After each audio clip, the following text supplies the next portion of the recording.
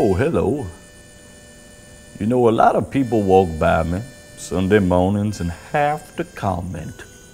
They say things like, "Excuse me, old sage, you sure is a mighty fine dressed man." And I smile, of course, and tell them, "Well, don't tell me that. Tell my wife. She's the one who dresses me." Well, she sure got some mighty fine good taste, they say. That's usually when I take off my hat and say a prayer for my dearly departed wife for 52 years. You see, she used to dress me. That is before the cancer undressed her. This here shirt and jacket, she made those. These here pants she bought on sale from one of those big city clothing stores.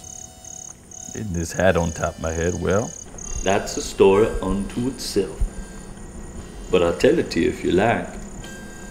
It was an hour or so before my wife passed on. She tells me, "With me gone, you gonna be useless.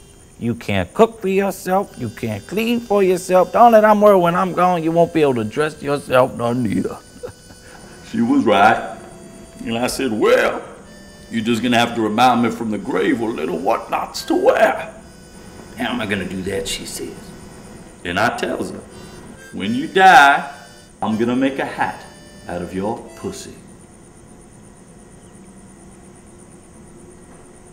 She died on a Tuesday, and on that Good Friday, I sat at my leather workbench staring at these pieces of haggard flesh. It was raining outside, and I said, "Well, it's time to get to work." For the brim, I chose the darkest of the pussy lips, the labia majora. That's what them doctors call it. I stretched it to a circle 15 inches in diameter. That was not the hard part. The hard part came later when I'd sew the lids of the fluid 1/8 of an inch from the edge.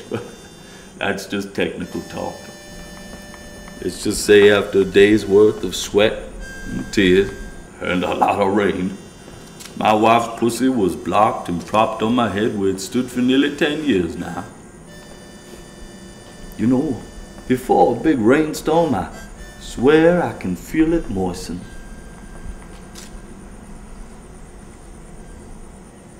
If I were you, I'd grab myself an umbrella